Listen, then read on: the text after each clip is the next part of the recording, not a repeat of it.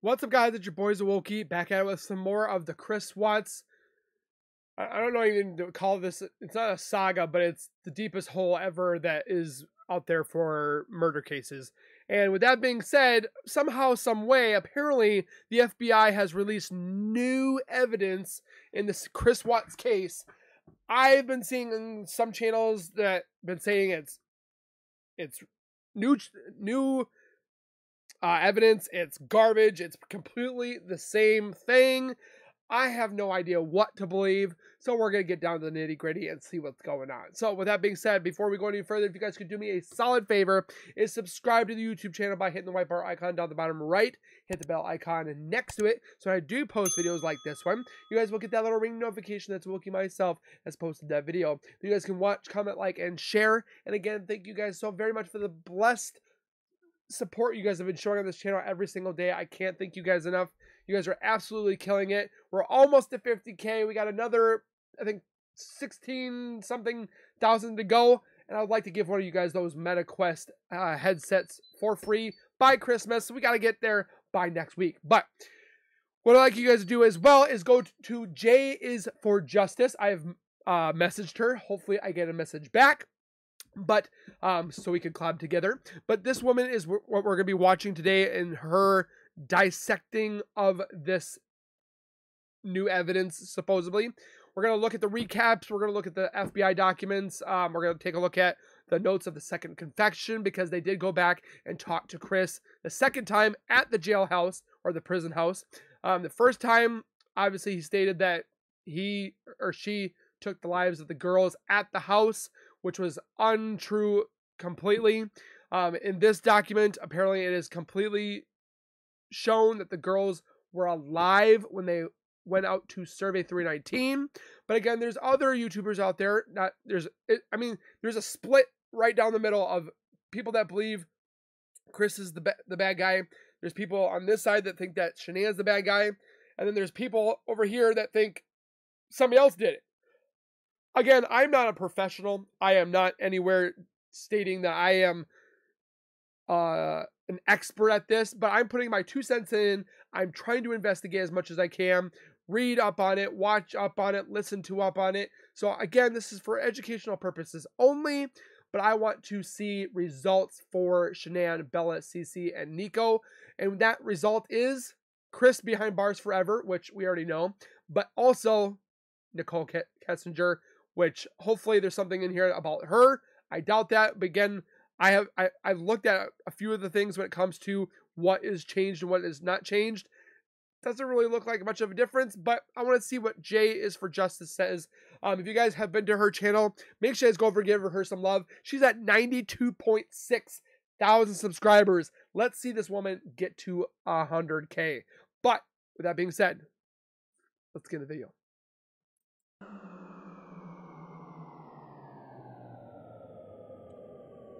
The confessions. What are we doing here? So it sounds like, it feels like to me. So this is the recap of the first one. We're not going to take a look at that. You guys already know what's going on. He murdered his family. Obviously, this is when they pretty much mentioned that, hey, yeah, you did it. Guess what? You're going to prison. Signed, sealed, delivered. But again, there's more to this. So take a look.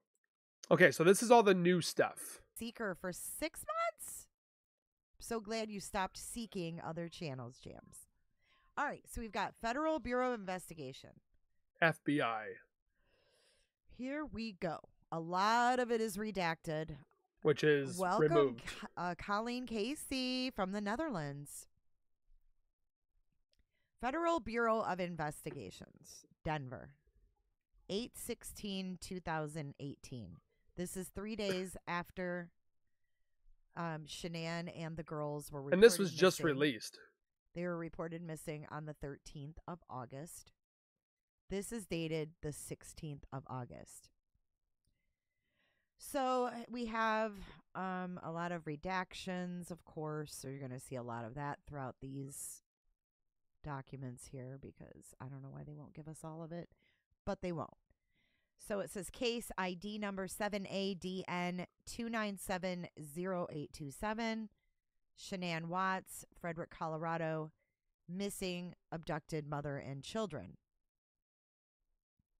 That's Look a at all these lot of stuff redactions. removed, man. On 8/14/2018, Frederick Police Department contacted the Fort Collins Residency Agency in regards to Shanann Watts' date of birth, 1/10/84, who had been reported missing by blank the prior afternoon. We know that to be Nicole Atkinson. Shanann is 15 weeks pregnant, and also missing are her two daughters, ages 3 and 4. Blank has been interviewed, blank, and then it's all blank. I don't know why it's all blank, but it is. FPD has requested FBI assistance in attempting to locate Shanann and their two children.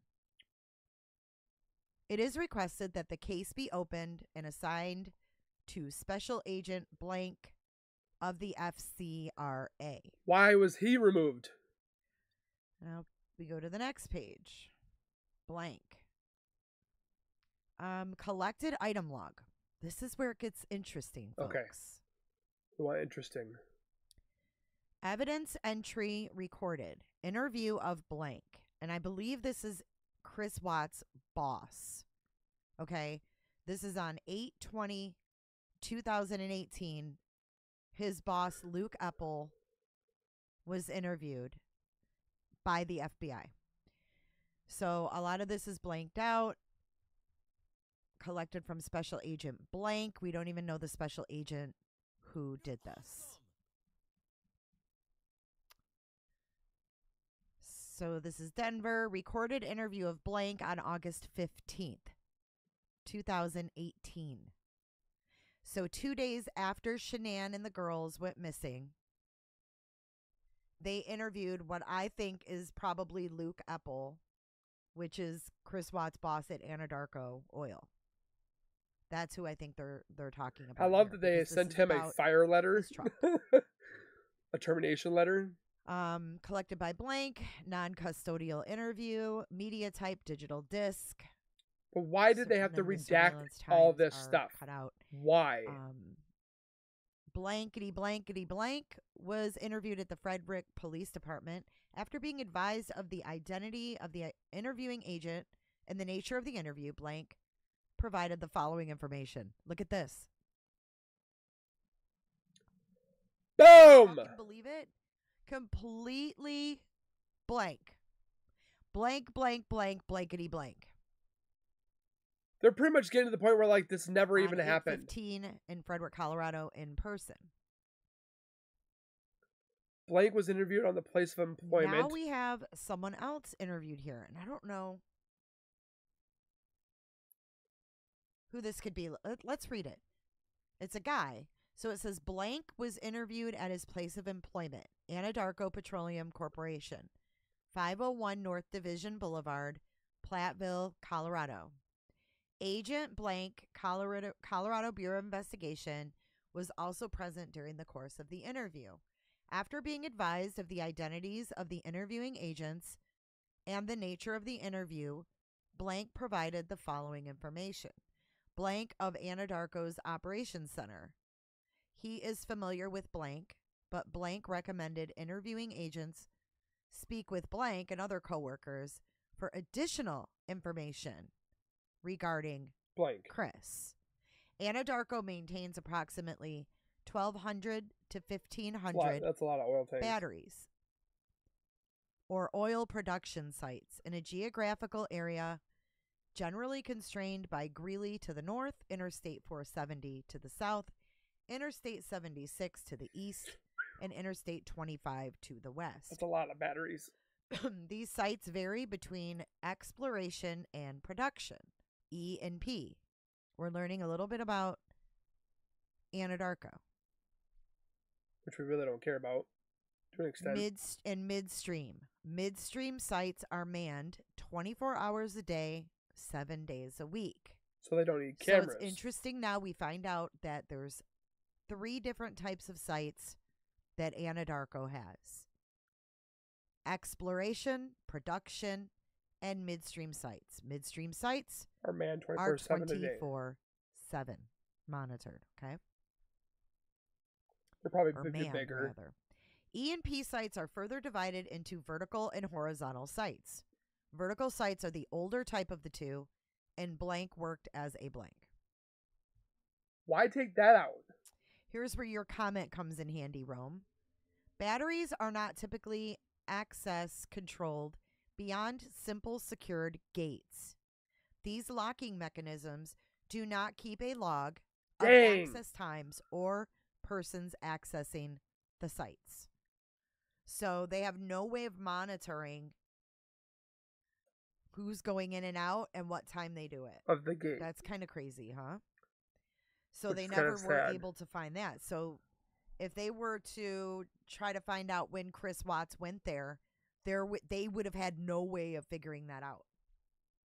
But it says there some newer facilities may monitor access in and out of and have cameras. Even though half of it's redacted, because these are things that his defense would have used in a trial. Exactly. Why are they removing They it would have now? been like, you can't prove when our client went to work. You can't prove when he was there, when he left. Someone else could have done it. Yada, yada, yada. So it's just interesting, any little nuggets we can get that are new. So some newer facilities may monitor access in and out and have cameras, but most sites do not maintain records of entry or exit of personnel. Somebody needs to figure out where Survey 319 Vertical was. It sites newer are or old? generally managed by exception. Operators maintaining vertical sites are given a number of wells to maintain. Which Chris and was. These sites are typically seen approximately every few days to once a week in order to ensure proper function. Operators work different types of shifts. Some may work 7 days on, 7 days off, or 8 days on and 6 days off. A typical workday may be 10 hours or more. Anadarko work trucks are equipped with GPS Which we knew. monitoring. But what about inside? Blank was not sure of the frequency. Because there was a lot of people that were speculating that the GPS, they had like something with the seats where they could tell like weight and stuff like that, which I could see them weighing the back of the seat, but somebody mentioned that they could see how much weight it was in the truck entirely. I don't know if that's a complete 100%, but that's what they were trying to use, that saying that there was somebody else in the passenger seat, there was somebody in the back seat. So it's got GPS monitoring, but it doesn't have like weight monitoring. In which the GPS updates in relation to a vehicle's location. But he believed it may update every 1 to 10 minutes. Anadarko uses a service called Geotab. Okay. This service tracks information to include, but not limited to, seatbelt use, hard acceleration and deceleration and speed. So not weight of the person in the seat. Work truck use is limited to work-related facts. So what if somebody used a seatbelt? Then you can honestly know that somebody was in a seatbelt. Or tasks. Operators also utilize a messaging application called Group Me to send and receive messages to other crews and operations center regarding tasks, locations, and other work-related information. Group Me is typically accessed by employees' work telephones. Okay, I'm reading some of your comments. I see what you're saying. This is an old case. This case is old. This is new. This is new. This just came out like, what, 2 days ago? Never seen before. This was never heard before. So what we did was we played Chris's first confession, which... So I think this is still old to an extent. I think that they redacted a whole bunch of things. I don't know if they changed anything, but it definitely makes you think, though. Very much so. Yes, is old. But this information is new. And Dorley, I just explained it. Right. Every case is relevant. Do you want to know why they're relevant? Because they have victims attached to them. Yes. So it's relevant in our world here. So sit down. It's like I always say, are we going to forget about World War II, the Holocaust, how many millions of people died? Are you going to forget about that and not want justice on that? I mean, obviously, we can't do any justice because Hitler's gone and stuff like that, but we're not going to forget about it. They're always investigating new things and stuff that come up all the time with the Holocaust, or things that happen in World War II, or not even just World War II, all these mass murders and school shootings and different murder cases and murder mysteries and missing people. They're always looking at these things. It's not just this case. It's thousands of cases that are looked at, worked on, wars and attacks. And I mean, look at 9/11. Are we going to stop looking at that? They still look into the attacks of 9/11, that the possible towers were rigged with explosive of thermite, and that it was an inside job in America rather than just showing off that the Taliban are the ones that attacked us. Are we going to stop looking at that? It's just, people just want to be like, it's done, it's over with, get over it. We're not done. We're not going to get over it. We're going to continue looking into this stuff. These people are looking at these cases all the time. Cold cases are reopened. Other cases, murder mysteries, they're reopened to investigate with new technology. It's like there's people out there that just don't care anymore. It's like, we care. That's why we watched this and dissect it and looked at it. And we try to come up with more evidence and more things that are right or wrong. And it's like, people, calm down. If you don't like what you're seeing, don't watch us. If you don't like it, watch something else. Shut up and hold on. I like what she says. Moving on. Shut up and go away. Roro. Who was Roro? Writer, Special Agent Blank with the Federal Bureau of Investigation is Computer Analysis Response Team. CART Tech certified. I want to be CART Tech certified. Can someone I want to do that. And he didn't want the girls to have to see their mom. But see, I don't think, again, that they took her out the front. Because I've watched it over and over and over again. And I don't see him carrying out a heavy person in the front. You can see the girls because you can see the little shadow. He goes and picks them up. But you never see him pick. That's why, and then the camera that he had on the house is missing from the back. But why would you do that if you took her out the front? That's why I'm so confused. So he covered her head with a garbage bag. Why? And he also just covered her with a garbage bag so they wouldn't have to see her. But he states in that confession that Cece not only saw her being drugged down the stairs because he lost his grip. That's Chris's words. But can we believe him? Every time I listen to his 5-hour confession, I hear something new. Yeah, every time. So it says here, if you watch it too, you listen to him, how he said, we dug the hole. We buried her. Why would you say we? I literally heard it the other day, 2 days ago. I watched it. He said, we buried her. Who's we? your seatbelt use is one of the cues that it picks up on. So they would know if they went. So those girls were not dead when they left the house, is my point. I'm just going to say. He tried, but those was unsuccessful. Girls were alive. That second confession is the truth.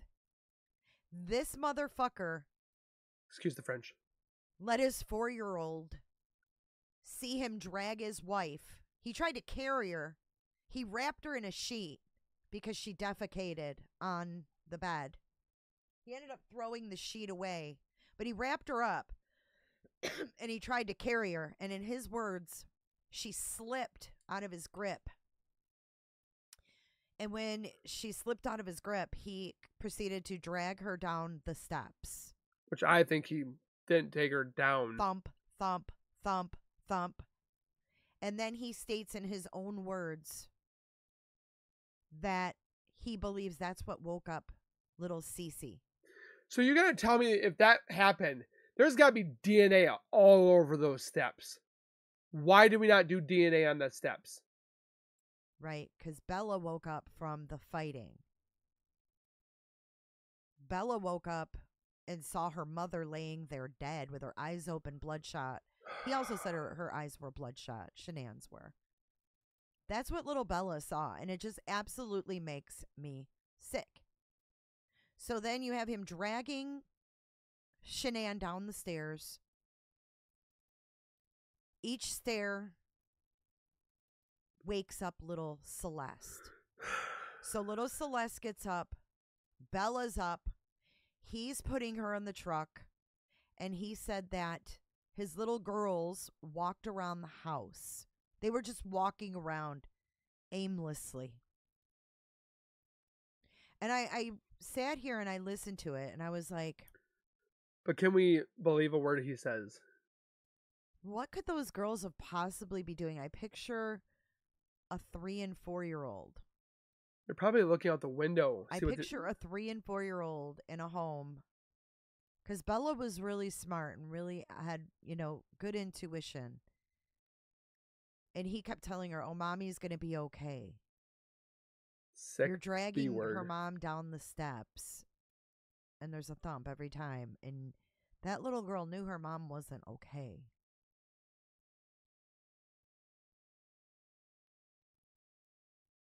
Makes you so sick. What would a 3 and 4-year-old be walking around the house doing?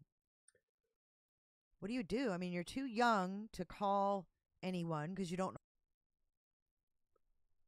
So this is the... Okay, so we're going to read through this. I am I'm not going to look at chat because I'm going to get through this. I'll read your comments. I'll take a break and read your comments. On February 18th at 7:45 a.m., I, Tammy Lee, along with FBI agent Graham Coder and Frederick Police Department Detective Dave Baumhover arrived at the blank. So they redacted where he's housed. The purpose for our visit to the blank was to interview Christopher Lee Watts, 5/16/1985, concerning the murder of his pregnant wife and daughters, as well as to discuss other individuals who claimed to have an affair with Watts during his marriage. Which was like 4 other people coming out. That Trent and then the other girl, and then there was 2 others. So let's scroll down here. He stated that it was only Nicole. On February 18th, 2019 at 7:45 a.m. Oh, we already read that part. Okay. The purpose for our visit was to interview Chris Watts. Here we go.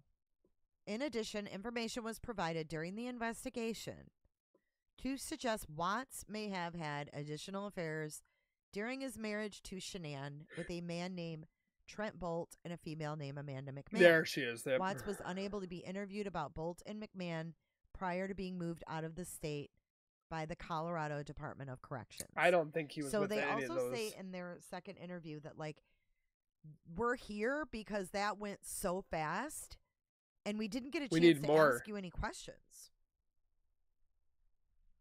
So Chris was really shuffled out of there.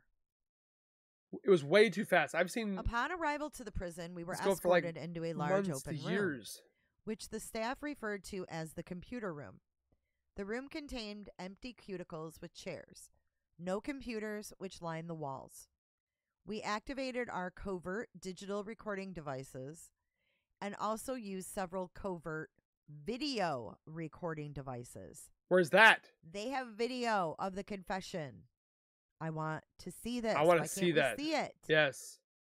Why can't we see the video of Chris Watts' confession? I don't get it. Watts was brought into the room a short time later, and we asked him if he remembered us. Watts looked puzzled for a brief second, and then indicated he recalled who we were. We asked Watts how he was doing, and he said good, and asked how we were doing. Yeah, let's unpack Trent Bolt, Mark. Okay. Why would they want to ask him about that? Unless they believe Trent Bolt. I don't really believe the whole Trent Bolt thing. Why would they, if they didn't, believe Chris Watts, why would they even ask him about it? Exactly. And travel to Wisconsin to do it. Yeah. I call BS on Trent. Watts, if there was something he didn't want to talk about, that was okay. Coder told Watts to tell us if he needed to take a break at any point. Watts said he enjoyed being in the blank prison much more than the Weld County Jail in Colorado. Yeah, 'cause they probably knew him more. Watts said he was in jail in Colorado. When he was in jail in Colorado, other inmates would constantly yell at him from their cells, giving Watts advice on how he could kill himself in his cell. Oh. And what the other inmates would do to him given the chance. Yikes. Watts said everyone in the jail knew him and why he was there. Watts explained the jail had to lock down all the inmates just for him to walk down the hallway. Wow. Watts said he never actually saw any of the other inmates, but he could hear them yell at him. Watts said he has been able to call his father, mother, and sister since he's been incarcerated. Watts said he isn't sure what his parents were going to say at his sentencing, or he wasn't sure, and he didn't expect them to be present since they had just returned to North Carolina. Coder asked Watts if we could start to ask him questions, and Watts said, go ahead. Coder asked Watts if he knew the case was a national story, and Watts said he learned it was after his attorney. Watts said he received numerous letters with no return addresses. But he was only allowed to read them and could not keep the letters in his cell. Watts said there was a person who lived in Broomfield, Colorado, who wrote him 4 times a week and wanted to come visit him. Watts said he had people write to him that told him he was a monster. I should look at those. Trent Bolt. Coder explained the investigation revealed numerous people who claimed to have known, dated, or had sexual relations with him. Coder asked Watts if he had heard about the people claiming to have had affairs with him, and he said yes. Watts said his attorney, John Walsh, told him a male from Wyoming named Trent Bolt claimed to have an affair with him. Coder explained Bolt's claims, and Watts denied knowing or having a relationship with Bolt. Watts said he was shown a picture of Bolt by his attorney, and he did not recognize him. Watts claimed he had never been to Wyoming and indicated he had never had any gay experiences or interests in the past. Watts said Bolt claimed to have met him on an application called WhatsApp. Girl Next Door, I'm well aware. I've never read this summary breakdown. That's why I'm watching this, because I've never heard of all this. Trust me.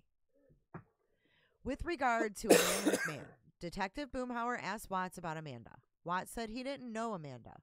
Detective Baumhauer showed Watts a picture of McMahon's driver's license on his cell phone. Watts advised it was the same photograph shown to him by his attorney, Walsh.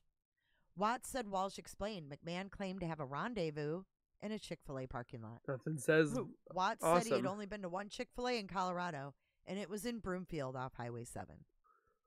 We asked Watts if he wanted to see Bolt and McMahon charged with a crime. If it was warranted, he said no. What crime? I'm sure he wouldn't, because they'd probably be able to prove that he communicated with these two. By the way, I don't think those 2 people were lying. But I also, what is those two people? Why does it matter about their involvement? That's like, who cares about Trent? And I'm not saying, I shouldn't say who cares about them, but I'm just saying they're not part of this investigation when it comes to involvement of the murders. I mean, they probably were taken advantage of or whatever have you, but hook him up to a lie detector. Why can't we hook up everybody to a lie detector? They do it on Steve Wilkos. They do it on Maury. Why not hook these people up to lie detector tests? Watts said there are always people who take advantage of situations, and they, Bolt and McMahon need to look into themselves and figure out why they did it. Yeah, because that's normal. That's a normal reaction. When you have a dude saying that he had sexual relations with you, that's normal. And you probably don't want to be He needs to just exploited look on being and figure out why he did it. bisexual. Okay. I want to get into Nicole Kessinger here. Watts said he did not believe charging them with a crime would do any good. Probably wouldn't. With regard to Watts' relationship. So you're telling me you could try them with a crime, but you can't try Nicole Kessinger for a crime? That makes no sense. With Nicole Kessinger. Here we go. The mistress. Coder asked Watts if he felt comfortable telling us if he had affairs with other people. And Watts said yes. Watts told us he only had an affair with Nicole Kessinger. Coder asked Watts if he ever had any one-night stands, and he said no. Why did they ask him when he was hooked up to a light? Oh, I know. You have a guy who just drug his wife down the stairs in front of their children. And he's telling Trent Bolt he needs to look within himself. It's like shaking an 8-ball, Chris Watts. Ask Chris Watts a question. Look within yourself and ask again. What a joke. Somebody in Washington with more than 5 brain cells. He doesn't have more than 5. So we had a gas meter. Someone looked Kessinger to have it fixed. He hit to each other a few times in the office and would chat about work. Yeah, okay. On the 4th time meeting Kessinger, he mentioned we moved from North Carolina.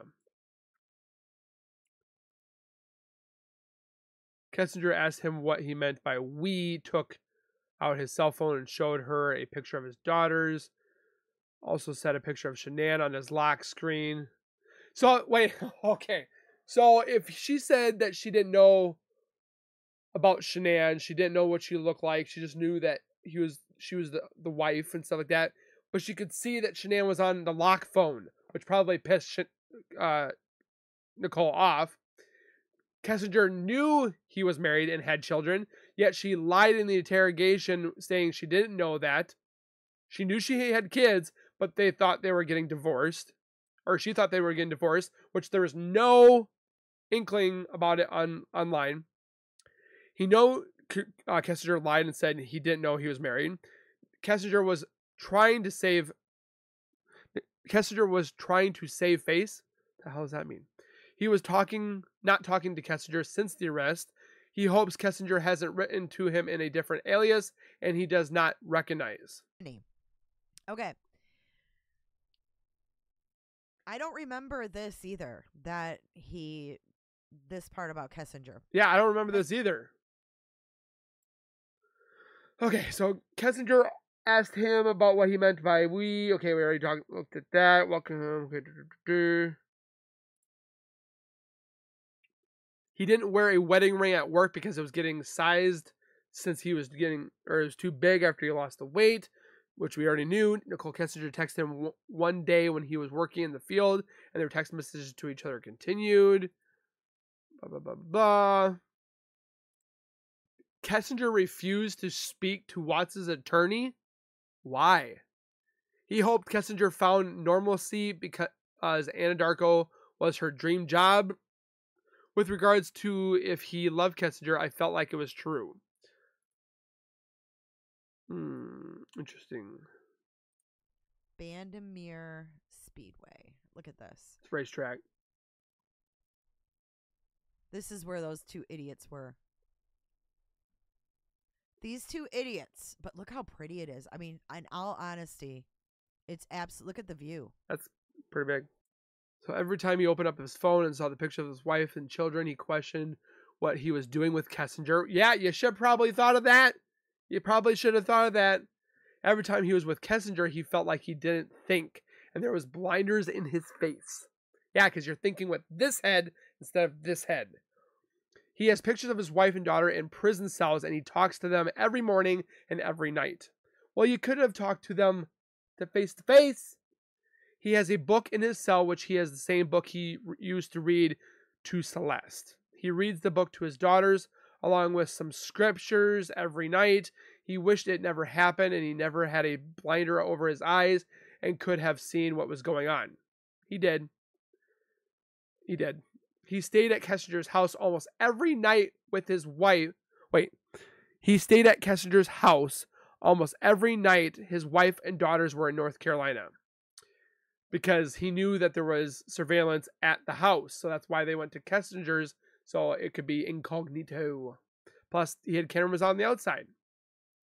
He felt like he didn't have time at home to think about his marriage when Shanann and the girls were out of state. Yeah, because he's too busy shacking it up with Kessinger. He slept over at Kessinger's almost the entire month of July. Being away from the home allowed him to not think about being a father, husband, because he wasn't surrounded by the reminders of his family. He wished he had met Kessinger at work and kept it as a work relationship only. It feels like a roller coaster ride that I just keep punching a ticket on and never can get off.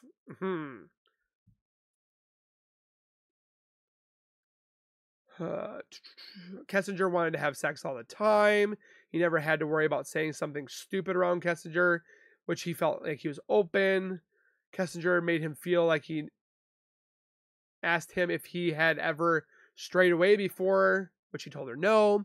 He told Kessinger he felt like he told Kessinger that he felt like she had a leash on him and she had able to tug him away from Shanann. With regards to Watt's relationship with Shanann, Watts explained his first date with Shanann, said he was her type. Watts said he always pursued Shanann and always helped organize her medications inside her pillbox. Watts said he went to Shanann's colonoscopy a few months after they got together, and she told him she knew he was a keeper after he went. His mother was always hesitant about Shanann. He was the baby of the family and never had a girlfriend in high school. He moved out of the house. Okay, blah, blah, blah, blah. He met Shanann when he was 25 years old. The longest relationship he had before Shanann was approximately 6 months. He is more reserved and goes with the flow.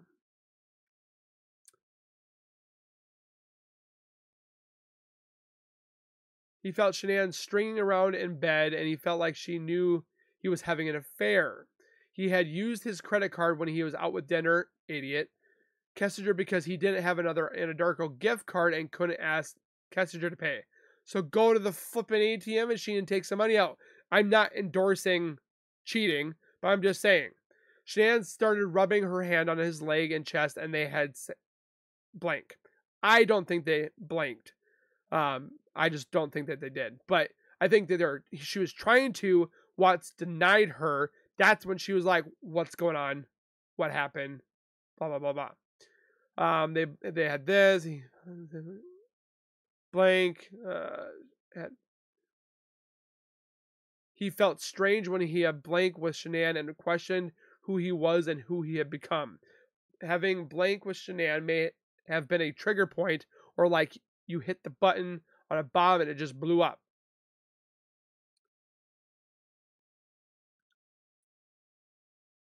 Why would it matter?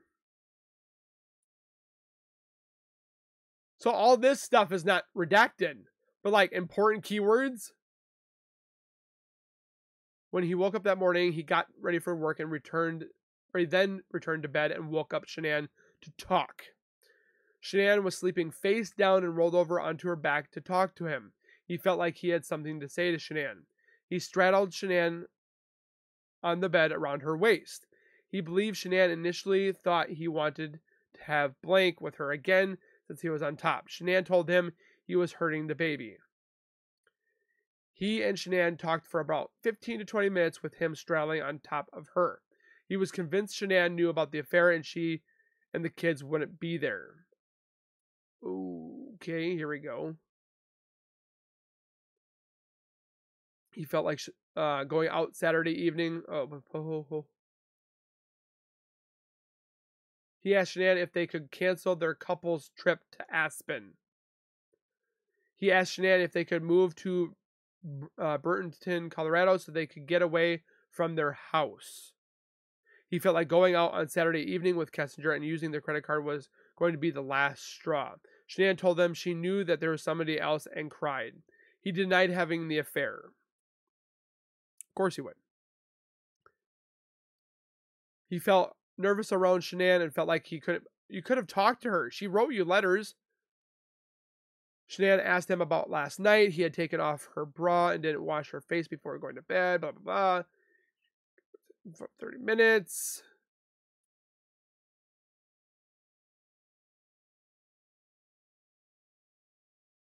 He doesn't want to know what Shanann saw when she looked back at him while he was strangling her. Watts denied covering Shannon's head or face with anything when he blanked her. Shanann never fought back or screamed. I highly doubt that. I think she fought. That's why he had rub marks on his neck. People say that they don't see it. I see it. I'm sorry, but he does not know why Shanann didn't fight back. He believes that Shanann may have been praying. That I believe. He read the Bible that said, "Forgive these people for they do not know what they do," and maybe Shanann was saying that in her head at that time. When he was asked to take off his shirt so he could check for defense wounds, he knew immediately he didn't have any because Shanann never fought back. Yeah, there was nothing on the body, but I swear that thing on her... He does not recall Shanann's arm being pinned down by his knees.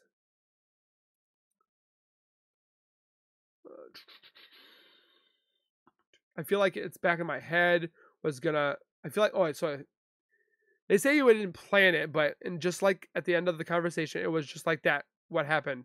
I wish I could have let go.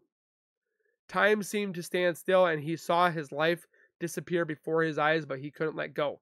Yeah, because you done messed up. He felt like he was enraged and snapped. His attorney mentioned the crime of strangulation was passionate, and he doesn't understand how he could be passionate. That morning, a new type of fight. There was an emotion at first, more anger than anybody else was to love there. I think it was more anger of desperation from her. Shanann knew something wasn't right. She wanted to fix it. After Shanann was gone, he didn't know what was happening and felt like it was a traumatic event. He was shaking and didn't know what had happened. He didn't know what to do and thinking that he had done. He wasn't in the right state of mind and wasn't in control of his thoughts or actions. This is where the whole dark entity being that he mentioned that was apparently happening to him, which he blames on Nicole. So definitely interesting there. People asked him why he didn't call 911, but no one knows what they would do in that same... I mean, I would have killed my spouse, I can tell you that. I think it was more, yeah, this is just highlights. He told Bella may have been woken up by the noise. He told Bella, "Mommy, don't feel good." Bella thought Shanann was sleeping. He wrapped Shanann face down in the bed sheet, which was recovered at the oil site. Shanann was still wearing her shirt, bra, and underwear she had on when she got into bed. He tried to carry Shanann down the stairs and lost his grip, and ended up having to pull her down the stairs. Bella watched him drag her down the stairs. I mean, again, why are we believing this now when we didn't believe him to before when he said that Shanann took the girls, but they didn't. It was the girls that were still alive because apparently he tried to do them there and they didn't work. And yeah. Bella never touched Shanann or tried to wake her up. Bella followed him down the stairs. Oh my gosh. Even to think about that, just... He then returned inside. Celeste was in her room and was starting to get off the bed. He believed the noise of the Shanann's feeling hit this drag the stairs and he may have woken up Celeste. See, that's the thing. Being a dad was the best part of his life.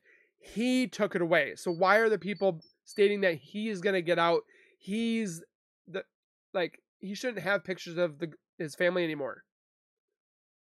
He felt like somebody else had control over him that day and he wasn't able to fight. There comes that dark entity again. When the prosecutor said Bella bit her tongue repetitively, he wanted to bang his head up against the wall.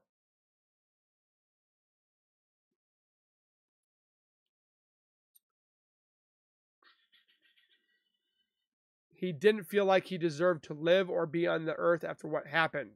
After everything happened, he considered taking his own life as well, but he wanted to spend it with Nicole. He did not commit blank because he felt like if he did it out of the oil site, he may have ended up hurting more people than just himself. No, I don't believe that for a second. He knew that there are other people in the area and didn't want something to catch fire or blow up. So that was one of the plans, was that he was going to blow up the site, but then apparently didn't want it to. I think Nicole Atkinson foiled his plan on blowing it up. That's what I think, but I could be wrong. Was I even a dad at one point? I don't even know. He wanted his whole life to be a dad, and nothing made sense, including the oil tanks, because it didn't happen. He wasn't the one that did the oil tanks. During the ride, the girls were dozing on and off and held each other's hand and laid in each other's laps. During the ride, Bella said, "Daddy, it smells." Because it's probably because Shanann. When he got to the oil site, he took Shanann out of the back of the truck and pulled her over and laid her on the... See, that's what doesn't make sense. If he pulled her out of the back of the truck, but he stated too that he put her at the bottom of the back of the truck where the girls had their feet on top of her. But now he's saying that he pulled her out of the back of the truck, like the bed, where she was ultimately buried. Bella and Celeste were sitting in the back of the truck where he had removed Shanann. Okay, so he removed her out of the back of the truck, not the bed, which I don't... Celeste had a blue Yankee blanket and he put it over her head. He blanked Celeste in the back of the seat. He put his hand over her mouth and nose over the blanket and then other hand around in front of Celeste's neck. Bella was seated right beside and strangled her, but Bella didn't say anything. I'm pretty sure Bella fought. I'm pretty sure Celeste did too. He had no idea how long it took to blank Celeste because he had no concept of time. With regards to what he was thinking of time, I wasn't. If I was thinking this wouldn't have happened, or partial a hint. He believed it was tight when he put blank through the hatch of the oil. He did not have to blank or hit Celeste into the tank, but may have had to manipulate her to get her inside. Gosh. This is definitely hard to read. When he got into the truck, Bella asked him what happened to Cece. So Cece was first. Bella asked him in her soft voice, "Is the same thing going to happen to me as Cece?" He is not sure if he told Bella yes, like a horrible person. He then put the same Yankee blanket over Bella's head and did the same. But again, all this is not redacted. All the other stuff is redacted. He noticed a couple of spots over Bella's eyes when he picked her up. He walked Bella up to a separate oil tank, opened the hatch, and dropped her feet first. Bella seemed to harder. Yeah, because she was bigger. Because I think they said that he dislocated her shoulder. But we don't know if it's he. Again, why were there no fingerprints done to the tanks for the doors and stuff, the latches? He does not know why he put Bella and Celeste in separate oil tanks. Bella and Celeste were not alive when he put them in the tank. But the question is, too, I think Bella is the one that had oil in her inside, which makes me believe that she was breathing a little bit and then she ingested some of it. That's just my belief. When he put Bella into the oil tank, he returned to where Shanann was located. He had not... Shanann was not blank or bleeding or cut when he buried her. Somebody told me that she had the baby. Like, the baby came out. Because that's why there was blood on the sheets. He recalled Shanann's eyes were bloodshot. Shanann had not partially given birth when he buried her on the ground. Then where did the blood come from? Shanann was wearing a shirt and blue collared underwear. Every time he closes his eyes, he hears Bella say, "Daddy, no." He hears it every day. I hope that haunts him for the rest of his life. Just think about the oil tanks makes him want to throw up. Which, there was throw up there, but they never DNA tested it. Frank Ruzek said at his sentencing that he was trying to separate everyone, and that was not true. He felt like someone else was in control of what he was doing. That's just a cop-out. With regards to the trash bags found at the oil site, he didn't want his girls looking at Shanann in the back seat of his truck, so he placed one bag over her feet and the other one around her head. The girls didn't know what was going on. I think they did. After the murders, the Yankee blankets was still in his truck, and he threw it away. He stopped by a construction dump in his neighborhood and threw away his clothes and his Yankee blanket on his way home from work on Monday. He kept extra boots and clothes in his work truck, which he changed into after the murders. He felt like taking Celeste and Bella's lives was caused by anger with Shanann, that he took everything in front of him that morning. I don't think it was that. So, I call it BS. Okay, so he is not sure if Shanann coached him or not, referring to how Watts treated his family, cursed out his mother, did things to his family he never thought he would do. I don't know if I had something to do with it. Something inside me just triggered, blaming blank. His mother and Shanann never got along. Well, get over it. Agreed on anything. His mother possibly thought Shanann wasn't good enough. I thought she was definitely good enough. So it's pretty much things he would never have thought his marriage and relationship to Shanann was bad if he hadn't met Kessinger. He looked outside every day and wonders what he could have been doing with his kids. Yeah. Right now I have a 5-year-old and a 3-year-old, and more likely a 1-month-old son and a beautiful wife, and right now it's just me. Yeah, well, you done screwed up, my dude. I don't care about these Thrive patches.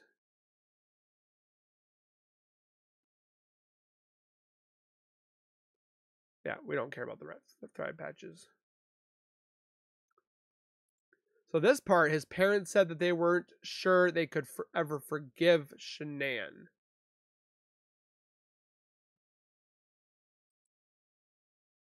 But what? Shanann said the post wasn't direct or at anybody but Shanann had mentioned to the madness. Shanann was convinced his mother tried to blank their daughter by putting nuts in front of Celeste. I mean, that's definitely a big, huge thing. You should know what has nuts or what doesn't have nuts. So that definitely alerts me, but we can't state anything about Cindy on that part, but his mother felt like Celeste's allergy was not serious. After the incident with the nut allergy, Celeste, he didn't speak to his parents until the 6th. His parents said they weren't sure that they could forgive Shanann.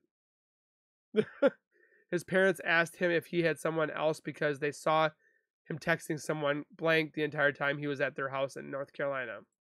So they knew. They never fought, but he had to calm Kessinger down a few times. Kessinger got upset when she realized she would always be the other person, and he wanted always to put his wife first. The first incident where Kessinger realized he put his wife first was when he left her house on July 4th. He told Kessinger just because he had to leave didn't mean she needed to take a step back. Kessinger told him she thought it was better they didn't see each other the rest of the day. I wonder why. He didn't know Kessinger was dating other people until a few weeks later. Kessinger thought he was different because he would fix things around her apartment for her, which no one had done for her past. Kessinger's friend Jim was her friend for a long time and worked in an oil field. With regarding to selling of his and Shanann's house, around the first week of the blank, Shanann sent an email to Ann Meadows about selling their home. So they did plan on moving. After a few weeks at the rest, he told his attorneys about everything that happened. His attorneys asked him about 100 times if he was sure he wanted to take the plea deal.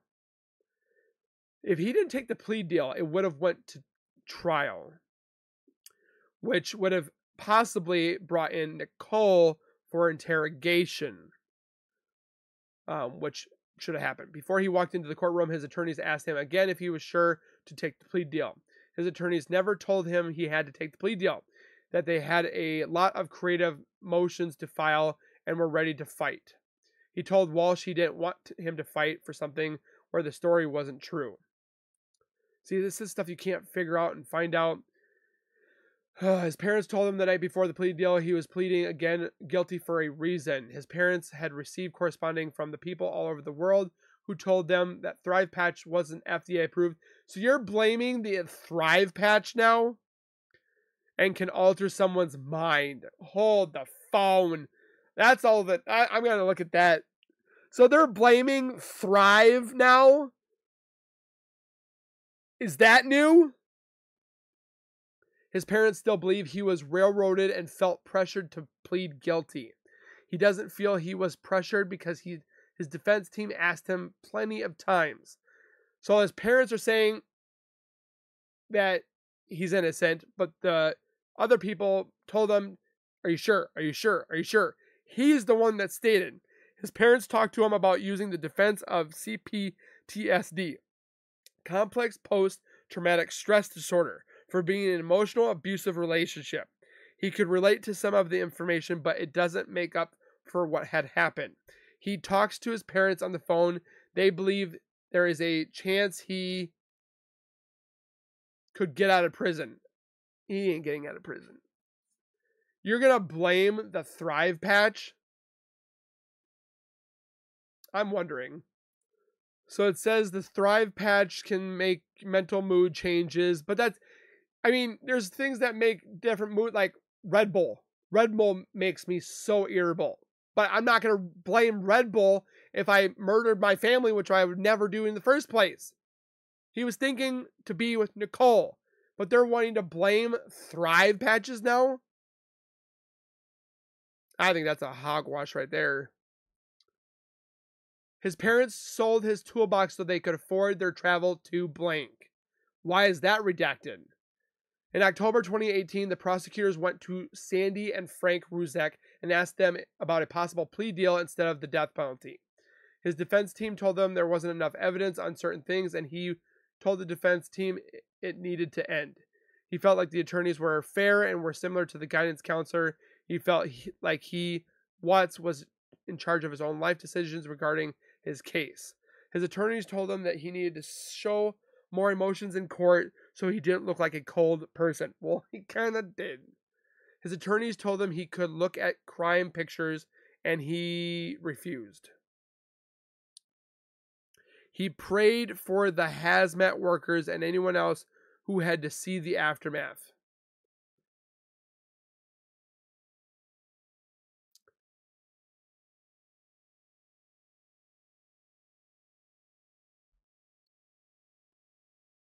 He didn't want Sandy to see any of the pictures, hear anyone talk about what they saw, or hear.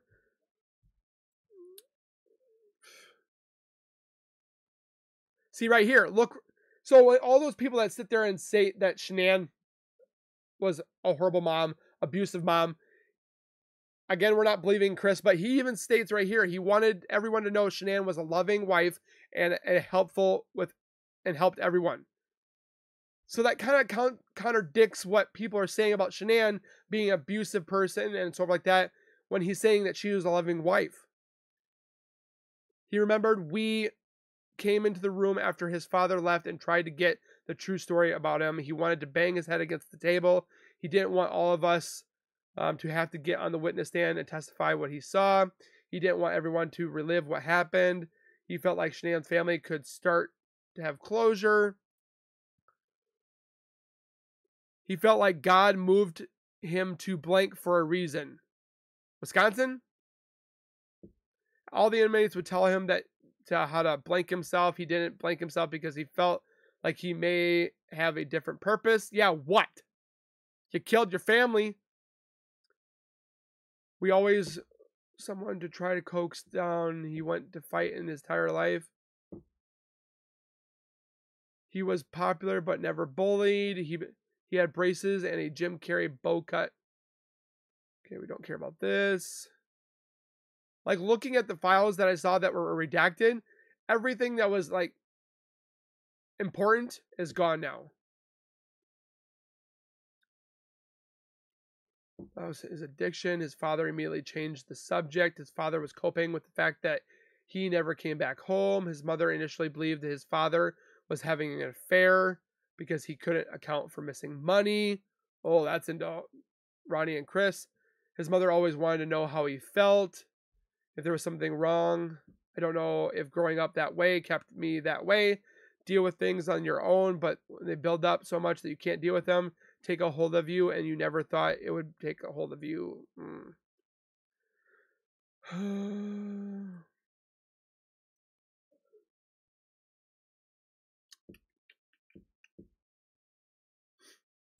But again, there's a lot of things that are not redacted in here. He took off Shanann's wedding ring and put it on. Oh, okay. If he had planned it, he wouldn't have taken her items out of the oil tank site with him. He took Shanann's wedding ring off, put it on the counter, so it looked like she didn't want to fix their marriage and wanted a divorce. But then why did he go to the bedroom and find it there? He threw the therapy book away in the trash so it looked like she believed nothing was working in their marriage. He may have gone down to the basement to get trash bags, motion alarms on the basement door. He does not recall going downstairs to work out that morning. He went in through the garage door opening. He ran upstairs and pretended to look around for Shanann and the girls. Pretend to look around. Atkinson found the phone. He threw the sheets to their bed away the day after the murders. When you strangle someone, sometimes they blank, and that occurred with blank. Shanann was the reason why he threw them away. Deadbeat. His father just wanted to talk about sports when he was in the car together. So a lot of this stuff is not like changed.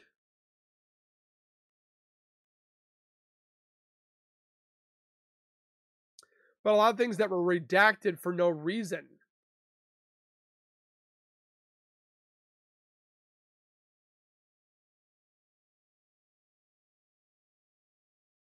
He did not look good in front of the camera. I'm telling you what. This pose and all this stuff that he did right here, oh, it just made him. Okay, you don't have anything on you, right? Okay, nothing in your pockets? Okay, go ahead and face that other wall behind you. I'm just going to search you real quick. Oh my Search god, your did you legs. see? Further. Hold up. Daily Mail always coming through with the good photos. Look at. We're gonna read the rest of it in just a second. Let me show you this one. Let's go back to the case files here. With regards of Watts spoke to Kessinger after the murders, he spoke to Kessinger on Monday the 13th. He and Kessinger texted and then spoke on the phone. Kessinger said she believed Shanann took off with the daughters. On Tuesday the 14th, Kessinger kept asking him weird questions throughout the text messages to try and determine if he was really him. Kessinger asked him if his dog's name was and what yoga studio he went to. What? It was possible Kessinger believed Shanann had his cell phone and she was making sure. Oh, so she probably thought Shanann was texting him. Kessinger told him it was the last time he would hear from her and she was going to stay with her friend Jim. Kessinger told him not to contact her until this is done. Kessinger told him to delete everything on his cell phone, which was wrong. He didn't delete everything from Kessinger, and he is not sure why.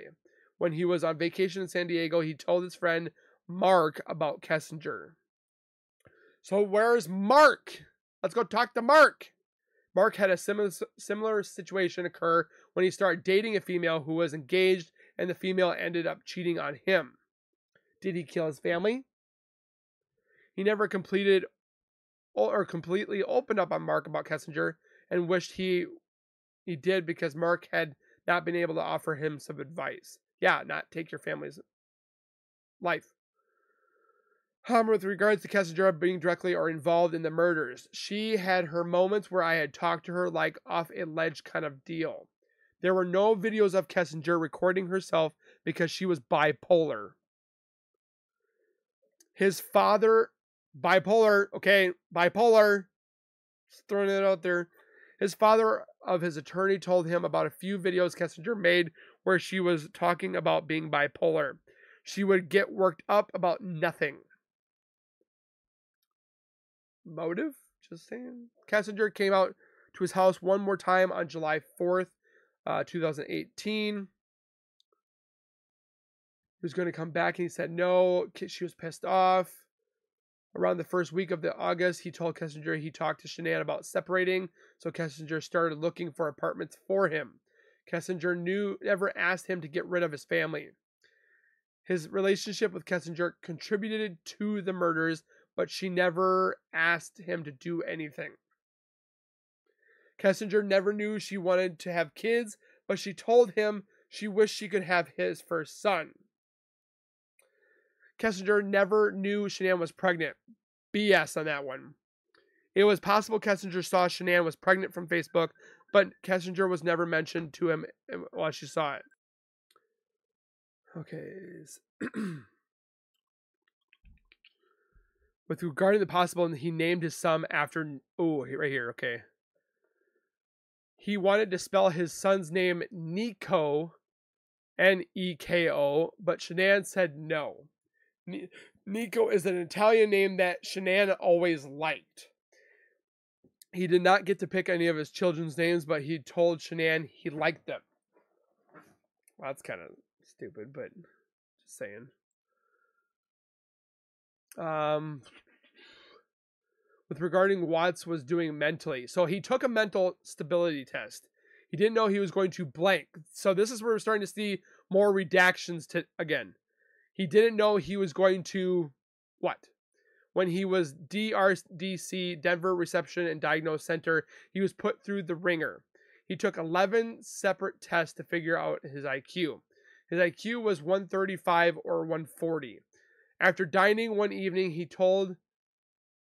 was told to change his clothes and was put in a van and transported to blank. He got staffed at the prison in probably Wisconsin and hopes to get a job soon, which he is a janitor. He is a female he sees at the prison who asked him how things are going and if he needs psych meds. He has declined any psych medication. Most of the men in his unit are on medication. He tries to keep a low profile in prison. With regards to food, or what food he misses the most.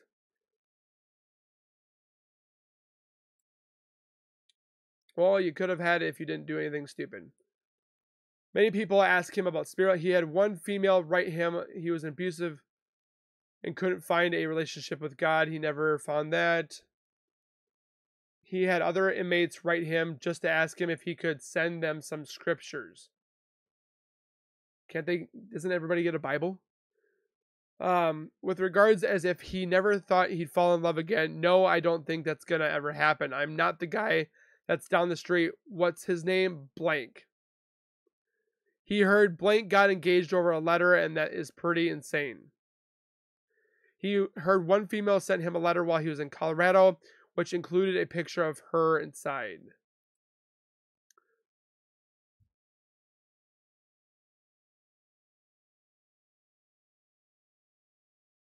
He hopes he can have other people that have left him. It's not going to take a long time for the guilt to go away. You're going to have it for the rest of your life. I never knew I could have a relationship with God like I do now. It's like the amazing grace with all. I'm glad God is always there. I definitely have a relationship, I feel. But you should have found this before. You would have probably had a great life with your kids and your wife. But, of course, you decided to go the other route. He's not wearing the white dress in the picture. The picture of Celeste and Bella he showed him may have become Carolina.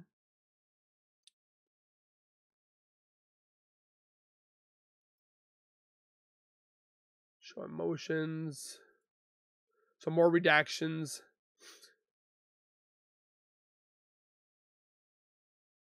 Watts wanted to happen with the information he provided us. Watts said he figured out we would most likely tell Sandy, Frank, and Frankie about what he said to give them closure. Said he wasn't sure what he would tell the Rusek family. that he had no intention on telling anyone what he said outside the law enforcement. Watts said he would appreciate being able to tell his parents about what happened before they heard it from anywhere else. Before the interview was concluded, I asked Watts if he could take a picture of him on file. Watts agreed, and the 2 pictures I took are attached to this report.